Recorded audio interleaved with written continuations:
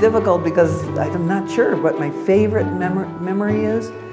One of my favorite scenes here is at 8 o'clock in the morning when big students, little students, medium students are all playing either soccer or basketball on the basketball court. That's one of my favorite things here. The other is Friday assembly. Every Friday we have a very special assembly where parents are invited and all the students and all the teachers are part of it in the cafeteria. That's probably my favorite thing about AIS.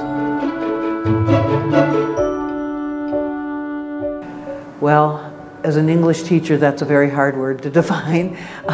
Unique, there's only one of. But in all existence, there's only one if it's unique. But the closest to unique that AIS is that it offers a community where all students, big, small, and in the middle, like I mentioned before, are part of the same community, and everybody gets along with everybody else and works together and plays together.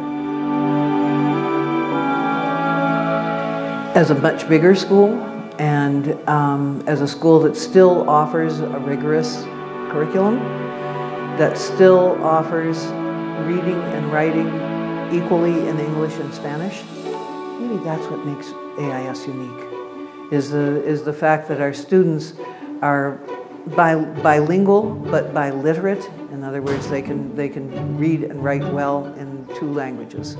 Very unusual in any school anywhere. That all of the students can do that, not just a select few. So bigger with still a rigorous curriculum, still located at this special place with a special campus that I'm sure is part of what this is all about.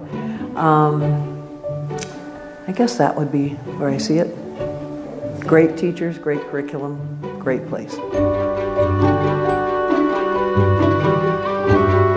Okay, people from AIS. Yes, there is George Carofino, who was one of the early formers. He wasn't called a founder, but he was one of the people involved in the creation of AIS. And unfortunately, he died in this last year. So yes, he's someone who is missed here greatly. And there are a couple other people like Ron Marino and his wife who worked very closely with AIS at the beginning to put us on the direction that it is. And I would say an earlier director, Jaime Coandardi, who took over AIS and kind of formed it.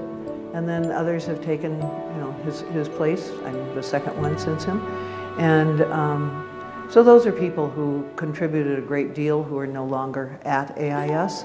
There was an art teacher while the fabulous one we have was away. She was also really good, art teacher, really good, who understood the vision and mission of AIS. Anna, can't think of her last name, but who else is missing? Those, I guess, would be the tops on my list because I haven't been working with the school full-time until 3 years ago. So those are the people I remember when I visit.